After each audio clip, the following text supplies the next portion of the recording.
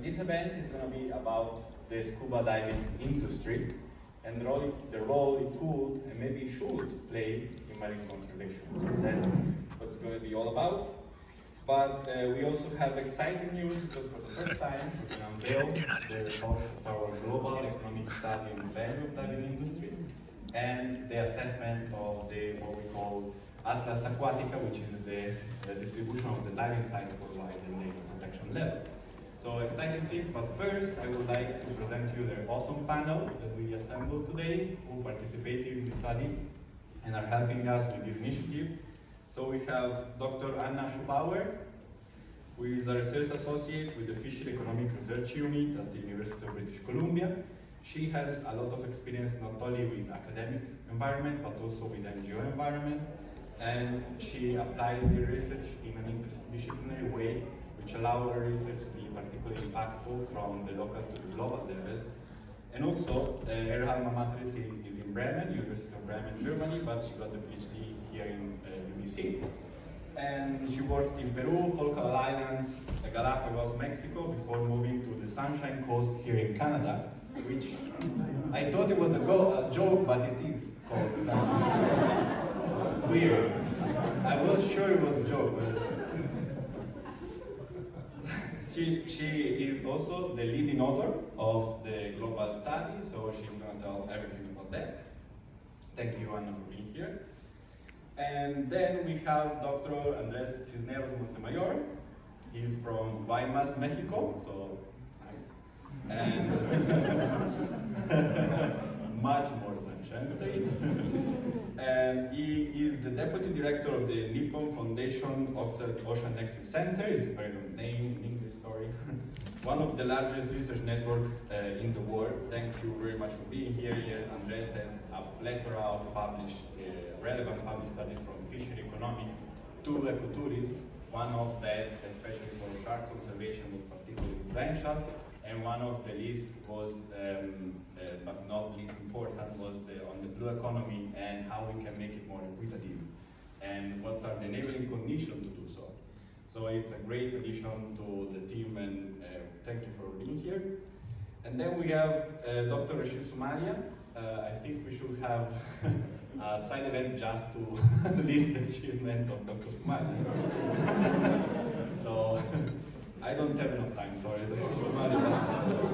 I'll try to summarize.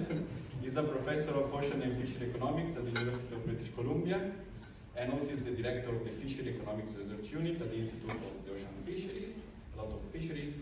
And he was recently had the great honor of being named as a fellow of the American Association of the Advancement of Science, which published a small journal that I don't know if you know is called Science, so just the most prestigious academic in the world, so congratulations. But it is well deserved because his research was so impactful, integrating the ecology with the economy, bringing interdisciplinarity into his research, and to ensure that resources are sustainable, managed and to the benefit of the future generations. So thank you, Dr. Sumari, for being here. Then we have Ian Campbell from Bodywear. He has more than 20 years career in marine conservation, and he is a marine biologist, used to be a commercial diver, and he has very funny stories about commercial diving, with a lot of laughs. But he really has been a leader in shark rate conservation in the Pacific, and also he has been working as a tech specialist, and has been aiding the Fijian government, and also in the CITES was very groundbreaking their work, their data and work that they've brought. And now he's Associate Director of Policy and Campaigns in Bodywear, and it is the development and implementation of conservation projects and initiatives. So thank you, Ian, for coming here. Thank you very much. And last but not least, Virgil Zetterlind. He founded and co-founded so many powerful, strong initiatives that, again, I don't know if I have the time to list them all, but I will try. He's an expert in cutting-edge technology from remote sensing, and he's also been designing projects for Google, National Geographic, and if that's not cool enough, he served as a developmental engineer and program manager for the Air Force Research Air Force research laboratory, so he has the technology to find you guys. He most recently, he co-founded Conserv.io, and he's the director of Protect the Seas, who has been an amazing help in this project, and he's going to tell all about that. So please give an applause for the founder.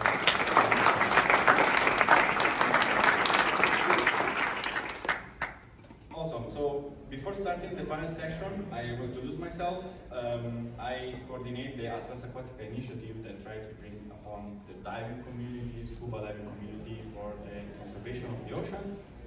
I am Fabio Favoretto. I'm a postdoc at Scripps Institution of Oceanography in San Diego, and I'm the chief scientist of the Center for Marine Biodiversity Conservation, which is hosting this event. And I also would like to introduce another member of the team that could not be here, unfortunately, who is Dr. Ottavio Burto, who is a professor at Scripps Institution of Oceanography. And it was really an important point of gravity for all of us. He started this event, unfortunately, for many reasons, he will not be here, but I tried to bring him here anyways, right? And also, he's a National Geographic explorer, and if that's not enough, he also is a famous photographer. One of the most impactful conservation photographs in maybe the last decades is this one. It tells the story about Cabo Pulmo, small fishing village in Mexico that overexploited the resources. It became a water desert, unfortunately, so the fishermen themselves empowered themselves, protected the area, and this is the result. And Octavio was there to witness that. He published articles on that, and then I think that was an impact for all the people that have been in Cabo Pulmo and in Mexico as well to witness this, and me as well, that we understood that diving was then an important resource for the community in Cabo Pulmo that elevated their livelihoods. And so one simple question that he had created this ripple effect, and basically created all this group. So this question was, why there is no map of the diving sites? That was back in 2018, simple question, right? Now everybody's talking about this, but in 2018 it wasn't as cool as now. So at that time, it was a very big question that we didn't know, right? I couldn't answer, he couldn't answer. So we did it in Mexico. We presented the Atlas de Buceo, or Diving Atlas, that features all the diving sites. We went all around Mexico, and also we gathered data about marine protected areas, other metadata that can be useful to measure those diving sites. And we also said how many diving operators, diving centers go on those diving sites, right? And from that, we were able to estimate their economic output. And actually, we didn't think it was such a big deal, to be honest, at first. We knew it was good money, but the greatest result that we had from this is that is worth as much as fishery in Mexico. We expected it was worth a lot, but not that much on it, to be honest. And that created a bit of ripple effect. We had a good communication coverage, especially with our sister communication initiative, Mares Mexicanos, and Datamares, who created these beautiful graphics. So with all this, we also estimated that in Mexico, it seems that 51% of the diving sites are protected, so good job, right? Awesome news. But then we partnered with Protect the Seas, and we actually realized that only 7% of that is fully protected. What does it mean, fully protected? It means that they cannot do fishing or extractive activity that can damage the diving community, right? So really we have a lot of work to be done, and there's a lot of reason why there is that 44%, and that's the challenge that we have to implement. So that's part of the Atlas Aquatica Initiative, a UN decade action. We have been backed by National Geographic Pristine Seas as well, and Oceans 5, so thank you. I know there is somebody from Pristine Seas. And also all these other organizations, from researchers and NGOs. I mean, we could have done this without you in this phase, so thank you everyone. And from this, now we can unveil for the first time what we did worldwide. So this is the first map you're going to see of all the diving sites in the globe. And of course, how much of that is protected? We didn't know. Unfortunately, most of those are not protected.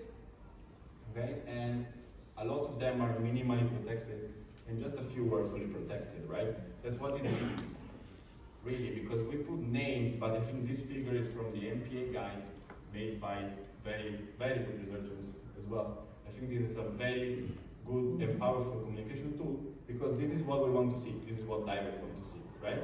And now, right now we're here, so the next question that we're posing ourselves right now is how we bring this here, okay? How we go back to this situation, okay? So we're thinking about creating business models, and we're gonna discuss this after we're gonna unveil also the global value of that, how we can bring this protection, this imbalance towards the right. One important thing is that we understand the path, and we all work together to be able to have guidelines. And these guidelines have been drawn upon by our knowledge of how the diving community is working worldwide. There are a lot of examples, successful examples that I bet that you know many, but these are fragmented. So the first thing we have to do is to organize, the sector. I'm very bad at this. So organize the sector so it can be recognized, right? It can have right of use, right of exclusion, or the right to ask for increased protection of the area. And then they have to modernize, be more transparent, share results, share data, monitor themselves to be sure that they are not damaging the nature as well. And then they can access financial subsidies mechanisms that can help their business, make it more sustainable and equitable, which is very important in a business like diving that can be very expensive. And foster the next generation, because this is not just a one-day thing. It needs to be sustainable over the long term. So we are designing this, and we're working with this in Mexico, and we think that this can bring significant change. But now, I think everybody wants to know what is going on in the world, so I'm going to leave Anna to discuss this. Thank you very much. Anna, please.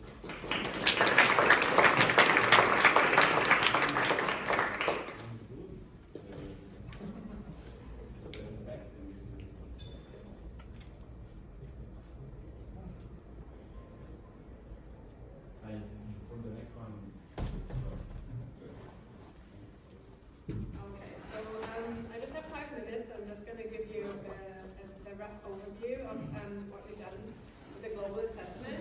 Thanks, Fabio, for introducing us in this project. And so the goal was to assess the global economic value of the scuba dive tourism industry. And so this was obviously not just me, but like a whole team of researchers that came together and helped. Most of them are here right now, which is nice, and then some more folks that jumped in and helped.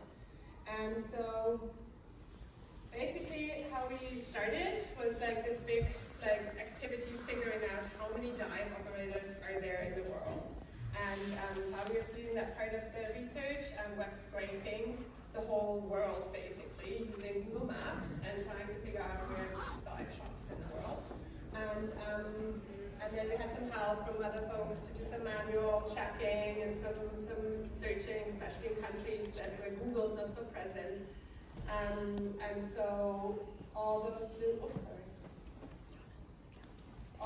dots are the dive operators in the world. And then you can see that there's some kind of gaps still, right? Like in Africa and South America, there's not as many, so it's probably still quite an underestimate of what is really going on. And then we sent a survey to all these blue dots in the whole world. Everybody got an email from us, and we got 425 responses, which was quite nice because it covered 81 different countries across the world. So those are all highlighted in gray on the map. And then in addition, we did a thorough literature review to see where there's actually studies that have been done looking at economic impacts of scuba diving, and we've had quite a few local ones and then some national ones as well. And 24 of those were actually really useful, where we could really look at the exact economic value. Some others focused just on sharks or some different specific dive activities, but 24 were quite good.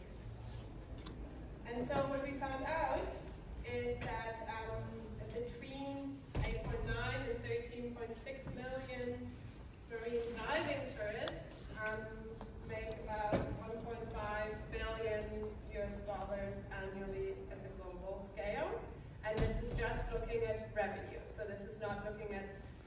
economic activity. This is just for the dive operators, the money the dive operators make. And we didn't look at costs, we didn't look at profit, so this is just what's being brought in through the dive operators. And it includes certifications, as well as gear rental, and then the actual dive trips from liveaboard as well as day trips. And because we had only those 81 countries covered, we run a big economic model to fill the gaps through a value transfer approach to estimate the rest of the countries where we didn't have data available. And then we calculated the broader economic impact. So we have data from the World Tourism Organization that gave us expenditure, so how much money would a tourist spend on average per year. And then we multiplied that with the number of dive tourists we knew were in each country to get a wider economic impact. And then we added both the revenue, the direct expenditure by the divers and the dive operators, with the kind of wider expenditure that dive tourists do in those regions. And we came to between 8.5 and 20.4 billion US dollars. You can see those are wide ranges because we have this global approach, and so we ran our model and made sure that statistically this is actually valid, and so it's not just one number, it's a range, right? And then also we asked questions about employment. So in the kind of high season, we found there's up to 124,000 jobs are being created through the dive industry annually. Sorry, I kind of forgot to mention this beautiful map.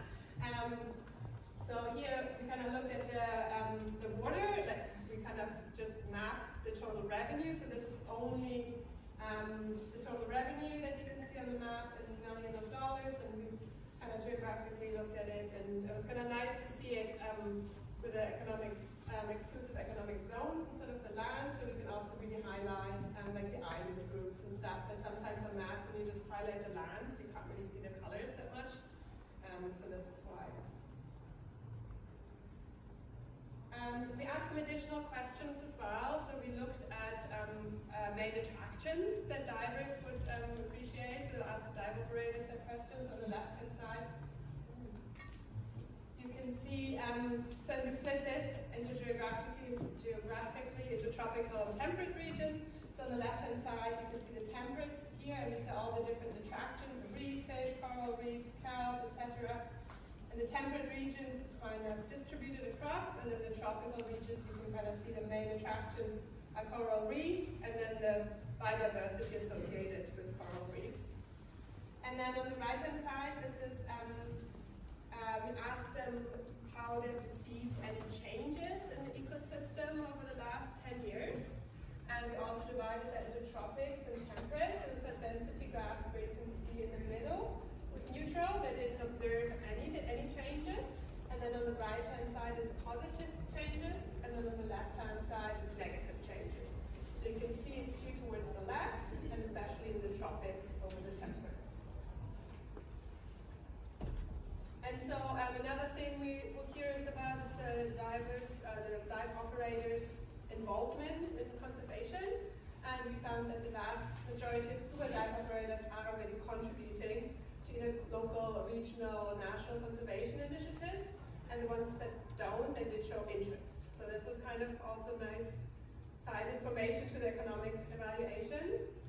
And then also, we just wanted to highlight that our kind of results show that with the diving operators spread across the whole world, like they're everywhere, across all coastal countries, and they have a stake in healthy marine ecosystems.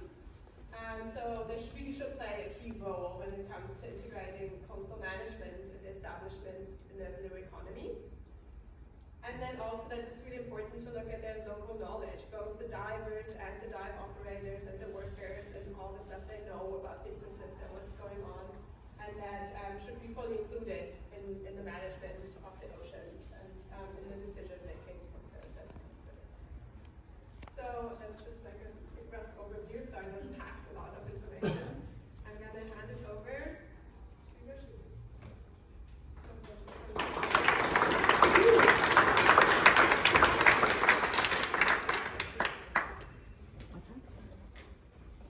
Thank you, Marcel. I'm going to invite now Dr. Sumania, please present.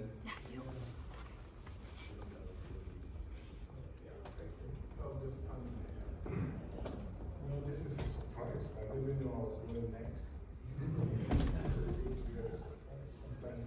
Yeah, so thank you very much. And, Fabian, right? Fabian. The first time I heard you speaking, you are so funny. It's nice to hear you had something funny on everybody. That's good. Yeah, so scuba diving is an interesting part of the blue economy, right?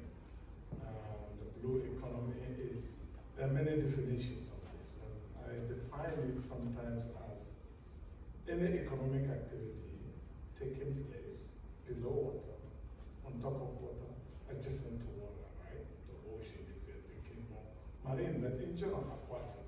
That's the aquatic part. So scuba diving is one of them. And the nice thing about this work is we have seen that there's a strong connection between how healthy your ecosystem is, how the life in the ecosystem is thriving, with the fortunes of those in the business of scuba diving. Right? So this is nice in that conservation and economic performance actually are tied together. And I think this is crucial because in most of the activities, this is not the case. In order to get your economic benefits, you have to wreck the marine ecosystem. And in some cases, like overfishing, in the short term, you take the fish and leave the ocean empty. This is not the case, right? So that is powerful. And in general, if you look at the blue economy, this is something that occupies my mind a lot. You can actually divide the activities of the blue economy into those that depend on life in the ocean and those that don't depend on life in the ocean. And I think this is crucial because then shipping can go on in a dead ocean where there's no life. And you imagine how many of you want a dead ocean, right? But they will try. In fact, they may think it's a good thing because then they don't get any hating whales and then we protest and so on. They have to figure out. So we have to watch that. Then there are those that depend on life in the ocean. And the problem we have here is that those that don't depend on life in the ocean, usually their services are very marketable. They are economic values. You know how much you make from carrying the good from North America to Asia or back. There's dollars you can count. But most of the services we get from life in the ocean are not like that, right? Think of carbon sequestration. There's no market here. But scuba diving is a bit different, and that's why I like it. We encourage it. The more of it we have, the more life in the ocean because they feed into each other. That's good. You wanted me to talk about financing, how to get this going, right? How to get money to support this thing, which is good for nature and good for economics and social stuff. We did a report for the high-level panel on sustainable ocean economy. And our key process will look at obstacles to getting finance to flow in, right? What are the barriers? And then how do we deal with this? So we had up to 11 suggestions, so I'll just talk about a few of them. One of the things we need the public and the private sector. We need our governments. You know, people always say this, and I kind of push back when the public sector, there's no money in the public sector. We don't have money. We have to rely mainly on the private sector. I don't want to accept that. We are the public sector. We can decide to find money to do what we want to do, right? It's not like, we just have to find a way to tax those who have money. And that is the challenge, right? That is the challenge. And that's the thing. But economics actually supports that. Give the job to the one who can do it best. Because you get more money. And then you tax them in order to do society's work. So we have done more of the first, but it's so hard to tax anybody. I'm not saying this because I love taxes, but you need it for a society to function, right? So we have to that in mind. So if you have a system where the public has enough resources, it will create an enabling environment to allow the private sector then to do all the things they need to do in a safe as a private person, contribute and make your money and support conservation. So we need that. Now, the thing about public money is there's a lot of public money going into the system that in most cases, in ways that harm the environment and ultimately harm people. One of them is subsidies. We talk a lot about fishery subsidies. $35 billion goes in. 22 billion of these are classified as harmful subsidies because they encourage overfishing. How about you turn this around and support activities like this that actually support those things that we want, right? So that's subsidies. And the fishery subsidies are just peanuts.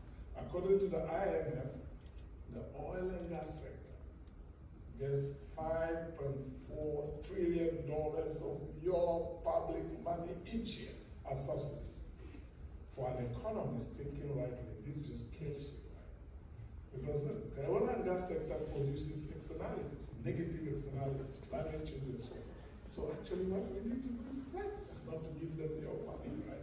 It's the complete opposite of what we're supposed to do. That is a lot of funds that can be used to do good stuff, like paying fishers to catch plastic rather than fish, right? When it is depleted. So there's money in the system. If you guys, all of us can work, push our politicians and leaders to really put our money where our mouths truly are, then we'll get a long way to supporting activities like this.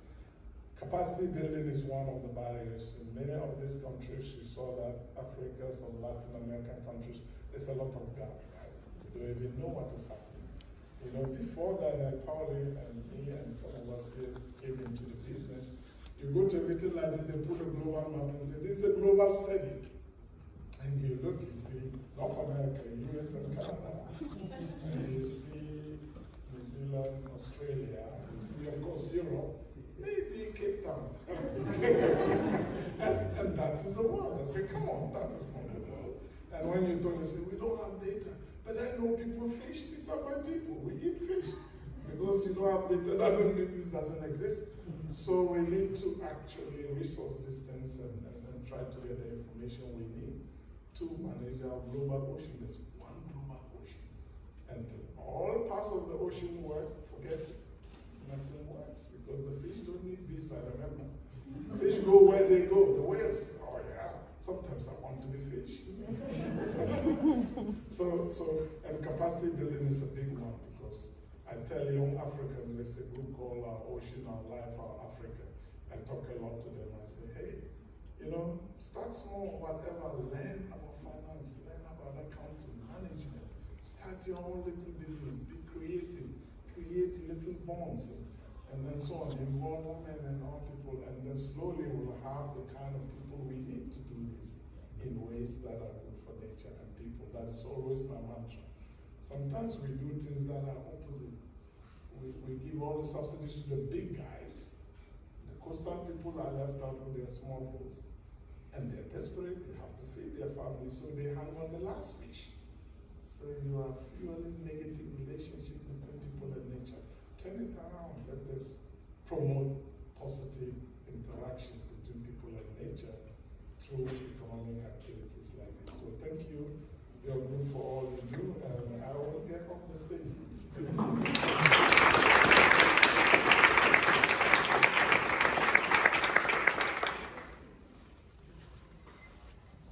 Thank you, Dr. Somalia. I will call now Ian Campbell to the stage. Thank you, so we can have a perspective from PADI-aware. Cheers, Fabio. Before I start, I want to apologise for those of you that have trouble listening and understanding what I'm saying. I'm from Wales, not the blubbery mammals that you get from Canada, but the country, the UK. That's populated by blubbery mammals. So, as Fabio said, I'm with PADI-aware Foundation. We've been collaborating on this project through PADI. Now, I was a great presentation with that figure. My perspectives, I think that the actual figures will be on the higher end of that scale. Looking at just PADI, which is 80% of the sector, other dive training agencies are available. I would recommend them. But the 80% of the 80%, there's 28 million registered PADI divers, of which over half are regular divers. There are over 6,600 PADI registered stores in 187 countries, with 128,000 PADI professionals who actually work and train in diving. So I'm sure that range is also going to be an underestimation from the true value of diving. What role can the dive sector play? Well, it can play a huge role in MPAs and the development of MPAs. The value, you're putting an economic value on a sector is what opens political doors. Once you start putting a dollar and cent value on something, you're then on an equal footing with the extractive processes. So this research is actually critical to make sure that the recreational and the regenerative industries are getting the political years that they need to have. The recreational dive sector themselves, these millions of divers around the world, they're actually the ones that are under the sea, seeing the marine environment firsthand. Even if you're a scientist, you're diving, you're actually a diver first when you're under there. Divers can play a critical role in citizen science in monitoring what's happening on the seabed. We've got an ongoing 12-year program on marine debris. We're going to be launching one on sharks this year. Divers can go to specific sites and monitor for any change in the environment, so they can actually tell whether MPAs are meeting their objectives or not. So the opportunity for the dive sector to play a role in this is huge. I wrote a paper on sharks, which is over 10 years old now. That when I was, in a previous life, I worked for a certain NGO that has a panda badge. I was based in the South Pacific, and we were trying to, I spent years trying to work with governments to put shark conservation measures in place. And it was only through the papers like that, and Ames did a paper on the value of shark diving in Fiji, which was $42 million. The minute we started using that language, the Attorney General called us in for good this time.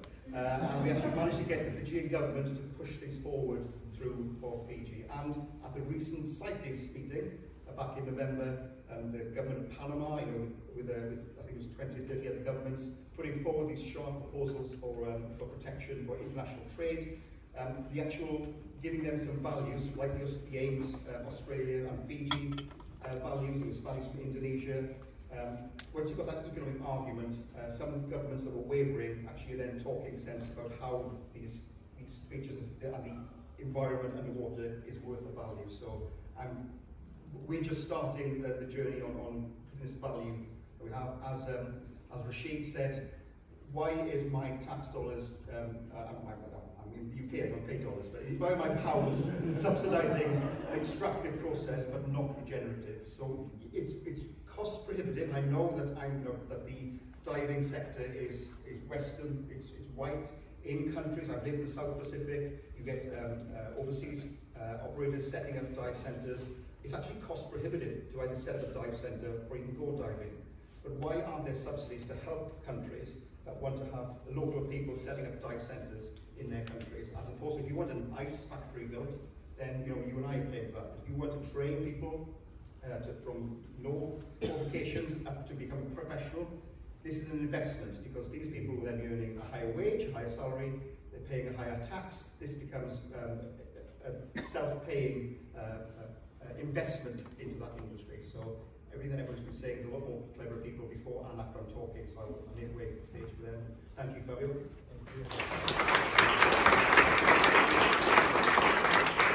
Thank you very much, thank you. And I would like to call Virgil Zetterlind from Protect the Seas. He's going to talk about how we can enforce those amazing protected diving sites.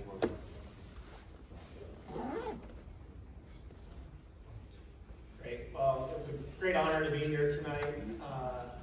Very humble in this crowd, and not only because of the great work it's doing, but because of the transformative experience that scuba diving has been in my own life. Whether that's encounters at Cabo Pomo that I've had with my Protected Seas team a couple of years ago, swimming with the tarpon in Bonaire and exploring the fringing reefs there. This encounter, which is still probably the most amazing encounter I've ever had, just about a half mile from the Blue Hole in Belize, literally watching this reef shark get used as a loofah by these horse-eyed jacks as he tried to swim away as fast as he could. All three of these sites do share a lot of things in common. Obviously, there's good ecology, there's the habitat, these fish need to survive, but they also have a story about marine protected areas, about regulation coming in to try and protect these areas. And that's really where protected seas came in. It's funny, around this conference this week, a lot of people had seemingly simple questions back in sort of the mid-2010s. Fabio talked about where are the dive sites. Protected Seas founder wanted to know where, but more importantly, how are the oceans actually protected? How are species protected? Heard earlier today from the Allen Coral Atlas, they had a similar question like, where are the coral reefs in a global data set? So last night, we got to launch our Protected Seas Navigator, which is the first global regulation database for marine protected areas around the world. 8-year effort by the team, over 35,000 individual areas reviewed, yielding about 22,000 global MPAs with verified regulations and boundaries. And again, as an important point by the professor, the world is more than the developed countries. So we looked in over 220 countries and territories. We translated documents not only in English to be able to distill those into layperson readable language, we translated all that work back to official languages for each country. So this is a resource that's free, it's open access, and it's also available not just in English. So yeah, 25 languages to date. And, regulations aren't enough though. Regulations provide that in one enabling condition, but you also need compliance and enforcement. So the other sort of half of Protected Seas is our Marine Monitor program, which is it's a program aimed at coastal communities. So a lot of great people are working in the big ocean, working on industrial fishing, but those nearshore communities, those really highly biodiverse shallow reefs, they're under a different pressure typically. Marine Monitor gives local communities, NGOs, and governments a way to really understand what is the human activity on the water. It doesn't require getting equipment to boaters. It uses marine radar, so basically we can detect the boats, we can take pictures of them, see what they're doing. It's cloud-based. It works on rangers' mobile phones to access the data. And again, we can build them onto existing infrastructure. Like in this picture, we can put it in a road mobile trailer that can go about anywhere that can get access to the coast. Cabo Polmo, again, was one of our earliest deployment locations. We continue to have an active partnership there, helping just monitor, again, the activity in that area, doing reporting, and through multiple efforts since we put the radar into Cabo Polmo in 2019, there's been about a 3-fold increase in enforcement activity there. So again, trying to protect those areas. So again, didn't want to belabor the point, but we're very happy to be fellow travelers here tonight with everyone, and how we can make scuba diving a more powerful force for good.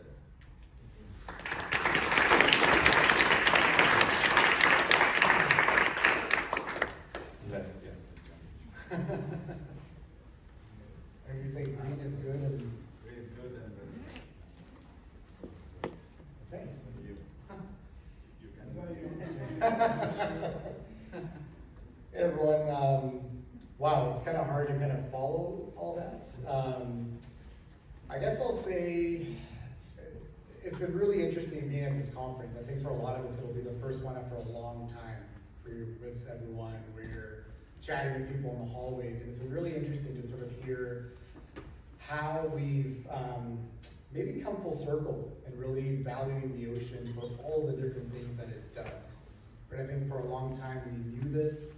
For a while it became only a place for maybe fisheries, then it became only a place for maybe conservation, and now we're kind of coming back full circle. So wait a minute, the ocean means a lot of things to a lot of people, right? It can be a place for fisheries and conservation and indigenous areas and tourism. And I think something that I really appreciate about this work is working with this sort of team where people are coming at it from all different directions. And so I'll say for me, raise your hand if you're with the Guaymas, where I'm from. Okay, I don't think so. One, okay, yeah, a few people. So, yeah, everyone's like, oh my God, my neighbors. I'll say something that has always driven me is, for those of you, Guaymas is a beautiful place, beautiful ocean, really marvelous place to grow up, and yet, Rashid knows the thing that I've always sort of driven my own work is realizing that there was so much poverty where I grew up. And thinking, wait a minute, if the ocean's right there, if there's so many fish, if there's so much bounty we can get if we take care of it, and this is the true question that I asked myself when I was like 8 years old or something, why do so many kids here not have shoes? Right? Like, why are people living in houses made of cardboard? Right? Why is that? That's the reason I came to study economics, right? Because I realized doesn't seem to be really a how many fish are there issue. Right? This is a deeper issue. And I think at the time, this is a while ago, I won't say how long ago, when I started grad school, there was this big push in this region, right, to have everyone become a tour guide. It's like, oh, okay, that's gonna be the thing, everyone will become tour guides, and we'll bring Americans from Arizona to like look at the fish or whatever. And of course that doesn't work, right?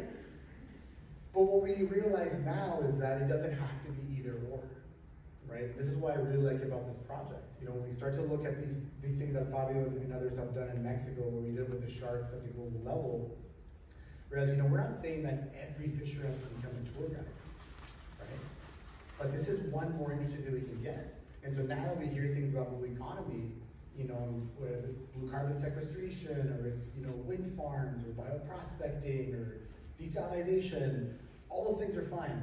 But we have so many industries right now in the water, right there, that are feeding people, providing jobs, and, you know, and being sustainable. I think this is what we have to look for, right? And so I think that's the first really big point that I wanted to make. You know, we sort of run and we get excited about the next big thing, but these things are already there, right? The next big thing is already there in the ocean. People are doing it. A really important part of this, though, and I love Ian that you brought this up, is when you looked at that map that Anna put up, this happens everywhere in the world, and that's really important. But at the same time, as Ian mentioned, we know if we've been diving in other places, you know, it's not always, but often expats or people that maybe have a bit more money in these places setting up these shops. And so a really important thing that we have to remember is, just like sustainability doesn't happen by itself, right? Equitable benefits are not gonna happen by themselves either, right? So we can't expect us to put out these big numbers, get people excited, and someone in a town like mine, or maybe where you're from, is going to magically make money appear and maybe learn the language of the local tourists and put up the shops, right? It's gonna take work as well. And so that's why I love that you brought this up, because if you really wanna have this have real lasting local effects, which I think is what we need for, right? And everywhere in the world, we have to think about equity as being something that we actually have to work at, right? We have to be anti-inequity in a lot of these things, right? These things are just not gonna happen by themselves. That's unfortunately not the world we live in. And so I urge you, just as we're really gung-ho about sustainability, right, and we're realizing that we need regulations, we need accountability, we need transparency, we're gonna do the same things when it comes to equity and environmental justice for any of these sorts of industries. We've shown they can be fantastically profitable, right? If we really want them to have a true lasting impact, they also have to be fantastically equitable in all these places. So I'll leave it there. Yes, we have 5 minutes. Thank you so much. Thank you to all the panelists. Thank you very much. It was amazing and an honor to work with all of you, and to all also that are in the audience that helped in a way. Thank you also, I forgot to mention Terence, who is also here, who is also part of the Global Distribution Study. Thank you, Terence, a lot. And now it's the moment for question and answer. I don't know if any of you have questions. You can have questions. So, Jeremy, how many divers are in the room? Oh my God! I've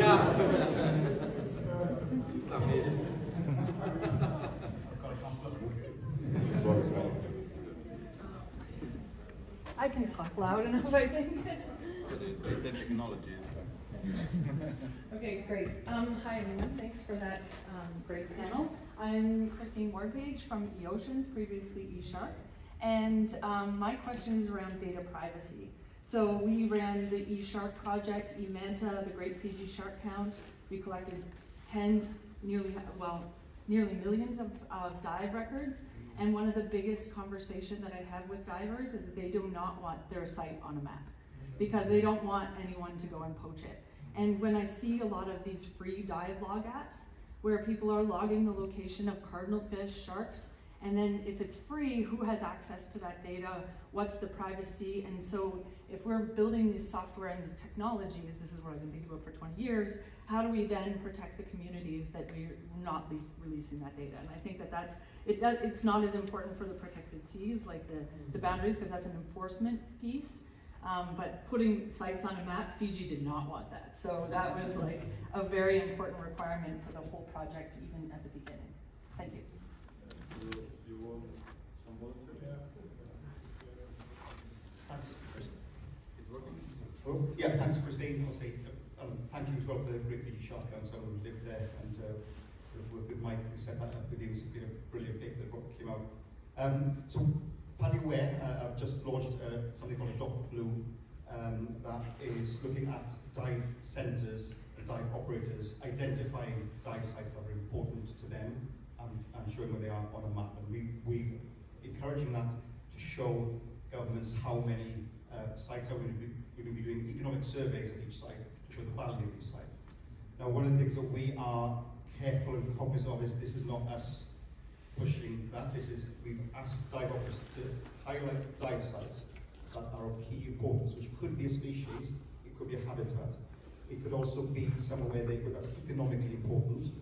So there could be somewhere they take training divers, but it could also be a site where there's a particular conservation issue, like overfishing or marine debris.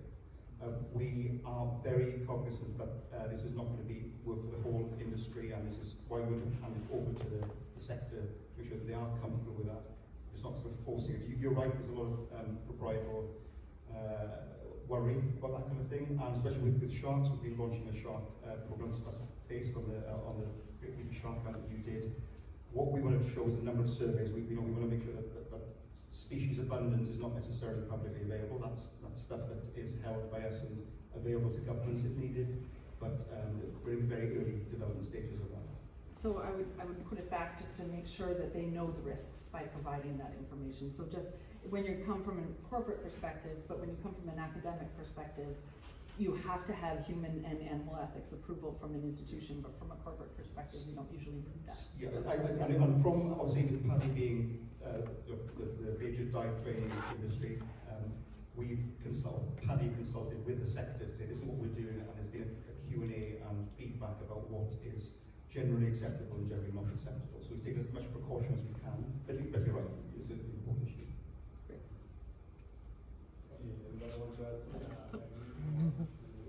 Yeah, thanks for the question. And it's good you are asking this question in Canada because of indigenous people. This is serious for the Canadian.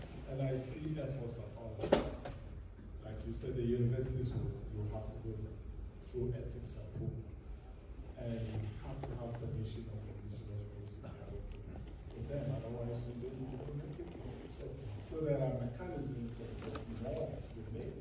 The libraries in Canada are connected actually. One of my projects, we have to go to youth libraries, train the children at different levels of openness you can give depending on what the person who allows you to do. So that's on that side. So I don't go on one side. On the other side, I really think we also have to demand that certain data is made public. If you are having a diving site on our ocean, we better know it. So there is that angle too, right? That I face this all the time. People say, oh, it's our economic data, we don't want to give it to you. Fine. But this is a common property, you're having access to it. We need to manage it well. So there is some responsibility from the private sector to also make this available. I know I'm at the university. You have to have enforcement, you have to have, like, coming from Canada, that's one thing. So yeah, but this is the thing. In Namibia, they actually have some nice things there where they say, if you want us to give you quota to catch fish, you have to give us the information. Because otherwise we can't manage it well for you. So there's that angle. But I take your question seriously, and the serious work doing to ensure where we do privacy, we have it. But hey, can we make the science public because it's our ocean? Who doesn't agree? Tell me. Thank you for the question. I don't know if there is any other question? Another question for the public? How are you using all of this information to advance conservation?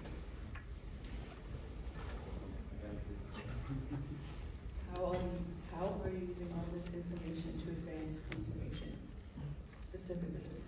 Yeah, I mean, I think probably when we take a turn, I think one thing that I'll say for me personally is first thing we need to do is really understand, like I said, not to get carried away with some of the projections that we see. Right? So when we see something that's like, oh, everywhere can be a dive site. Right? That's not the way economics works. That's not the way ecology works. So I think for me, something really important is to really use this to get a very good handle on what are the economic benefits of conservation, right? And where we have the economic benefits of conservation. Now that said, I think that although having these economic angles is really important to sort of communicate to people that may not be as interested in conservation just in and of itself, right? Like I say in Mexico, one thing is one thing and another is one thing is another thing. Right, so I don't think that a site should have to, like the fish shouldn't have to prove that they're worth money in order for us to conserve them. Right, so I think from where I'm sitting is mostly providing information to people and say, hey, these could be some of the benefits, right? But I don't think that we can rely on this sort of thing as sort of the only argument, right? Because as an economist, you know, market benefits are not the only benefits, right? And that's something that I wouldn't want to push, right, from where I'm sitting. Okay.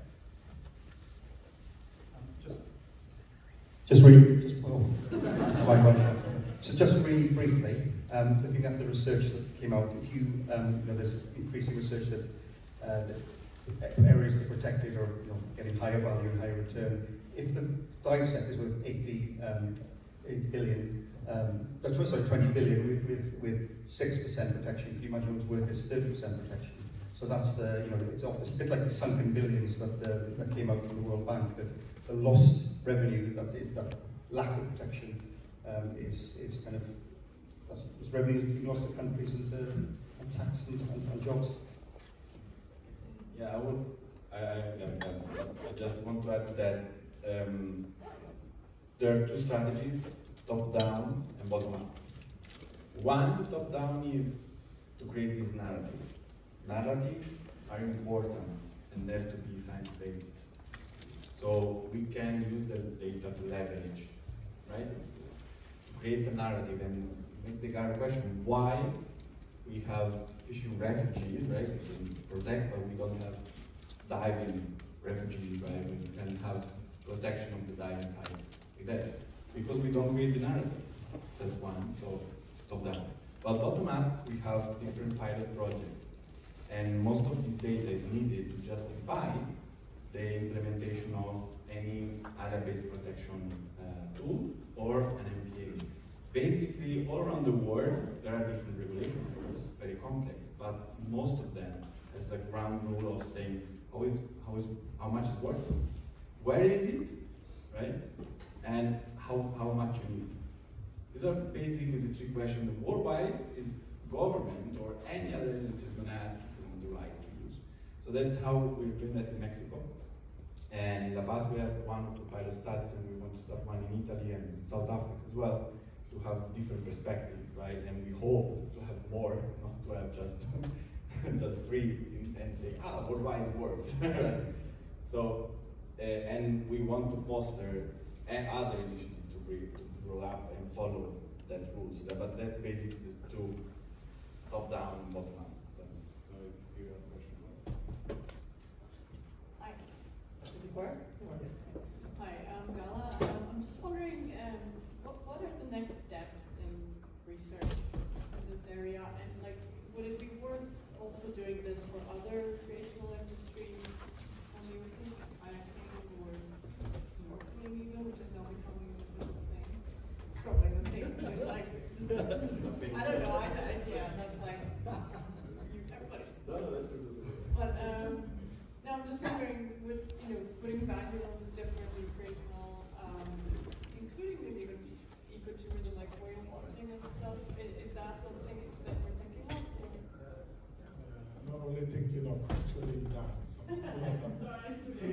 Andres, his master's thesis was really about that, about the recreational fisheries in the broad sense of the tourism. We did a whale watching study, right? 2.5 billion. Yeah, we did shark study, and actually it was so interesting. The system development, we had a whole day on our paper. And the tagline is, sharks are more valuable to your life than they. Okay? Because a shark, when taking care of tourism, some estimate you need 1.8 million in the lifetime. That was an estimate from Palau.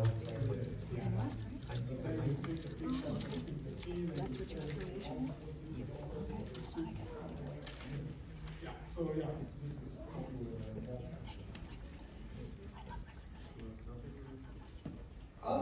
no, I think that covered it. It'd be nice to get other questions, but we can chat after. One, for example, as next step, as the next research step, one thing is going to be to create a business model, try to figure out how we can really protect those diving sites, at least give different scenarios, right? And then, again, top down and bottom up, start working with the community. Because we think that communities has to be at the center. At the end of the day, so diving centers should be empowered. So we have to figure out how to create interdisciplinary panels like this with not only researchers but NGOs and social science studies that we know are important, right? We cannot exclude them. So these are the two main things. I was recently struck by a recent diving trip where the quality of diving was kind of okay outside the MPA, but we paid a lot more to go into the MPA. What really struck me was the cost of entering the MPA, $5. Absolutely trivial compared to the cost of the whole holiday. You know, so it's really, these MPAs are under-resourced and they're not capturing the appropriate amount of money for the benefit that we get from differentially choosing to dive in an MPA. If I can realistically help MPA operators capture more money to defend the boundaries and ensure lower fishing pressure. That's a great question. I think a lot want to tackle this. I just want to say one thing is that one of the reasons I believe is that, and there are more experts than I in this sense, so I will leave them the microphone, but is that a lot of the money from the MPA sometimes is the community is excluded for the money, or feels excluded for the money. Maybe it's not, because really through taxation or other mechanisms, they go back to the community, but they don't realize they don't feel it or they are not included in that. So I think that that's one of the reasons why the forcing of MPA as a business model is more difficult than investing in existing businesses, right? The MPA not necessarily have to be a business to be justified. It can exist by itself because it's want to protect, right? But we live in a world of money, so we have to justify this. So that, I think that's one of the reasons. I don't know if you guys want to add on this. Well, I think really quickly something that go back to something Rashid was saying, like often that link between the higher biodiversity and protection of some sort in the economics, those local communities, the operators are really part of those MPA fees, right? I know for many parts of the world, that MPA fee goes to the federal government, maybe, you know, and from that to get back to that local community, like, forget about it, right? And so I think that's why you see a lot of the like Kabul was a great example, but it's almost too big of an example, so I wouldn't use that. But in many other examples here in the world, like where you really see this have a very strong effect, is when the community itself is the one that is leading the MPA, right? And so because otherwise, that part of ownership isn't really there, right? And so you might have some benefits from the, you know, if there are more fish inside, just kind of pure market benefits if I want to go see more fish kind of thing.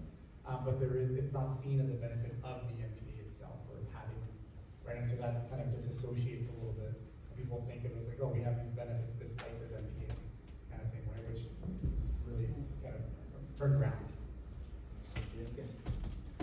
Just really briefly, the dive operators exist in local communities, so the successful dive operators have a social license to operate in the country. So they interact with communities, they often employ community members, and they're probably more embedded in communities than local government and federal government. What there is a disconnect across the dive industry. Now you get two dive operators in a room. If you can get them in a room, you get 4 opinions on something. And also, their primary sort of reason for existing is to run their business. So just getting that narrative across that if you can get sustainable financing models that managing an MPA or a protected site that they're benefiting from doesn't necessarily have to eat into their bottom line on their business model. Also, there's plenty of willingness to pay. You can survey divers, tourists. There's a lot of evidence there they're willing to pay a premium, but it's just then how do you extract that premium from the willingness of when it comes down to voluntary giving, that's the hardest. Whereas, so for example, like Palau, you pay a $10 tax, or in Fiji, you pay $25 to enter the site, or your site, Nick, $5. That's not voluntary, that's part of your package. It's just trying to work out the economics of that and the value for managing, then making sure the communities have that equitable benefit. Obviously, not something it's going to take more than a week to fix that. Yeah. I think we have one more question. Later. Yeah, can you hear me? Yeah. Okay, so I just think this was a fabulous presentation today, and it was so interesting how you talked about the science and how the regulations are really informing the science and the protection. And I just wanted to make the point too that this is a great first start, but really I think the goal could be, and maybe this is not within our particular wheelhouse, is really how do we galvanize the recreational dive community to be an equal voice to the commercial fishing community. And once we can have the data to show that, at least in the U.S., when we look at fishing in the U.S., NOAA Fisheries is especially, has a nice kinship with the commercial fishing lobbying group. I don't know of a real diving lobbying group, and so when we're thinking about the broader picture of 30 by 30, I think the work that you're doing and the collaborative efforts could really help collectively improve that. So just thank you for your work. Well, thank you. I don't know if somebody wants to reply to yes. Also, just one, the most important thing, there is food outside. So you can stick more. We are out of time, but I don't know if you have one more question, but I want to be respectful of the time. Everybody. I think as diving operation, I think tourism is a good solution for conservation, but it can become a problem. We are seeing it in Baja. Bad practices are a very big problem for us. So I think as a divers, we also have to be very responsible and share a lot of good practices and make sure that it's responsible practices, because this year Magdalena Bay was a disaster. We had people that almost died. So if we want diving and snorkeling and all these recreational activities as a solution, we have to make it like an integral framework where we also push the users to be more responsible, because social media is creating a huge problem, and we are having people swimming with orcas, doing really bad practices, and it can be really dangerous, not just for the user, but for the communities too.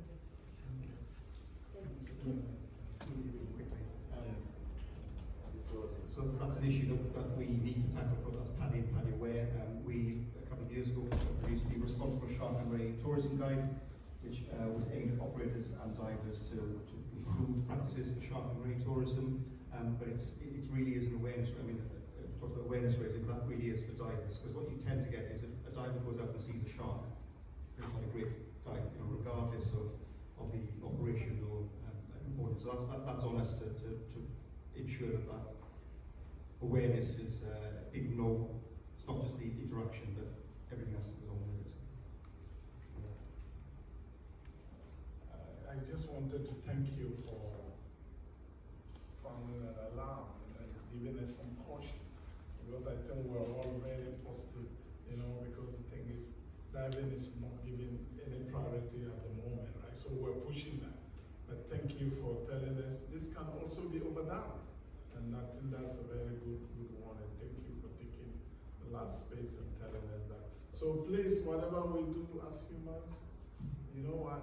Remember what my grandfather told us when we were playing soccer and jumping and kicking it.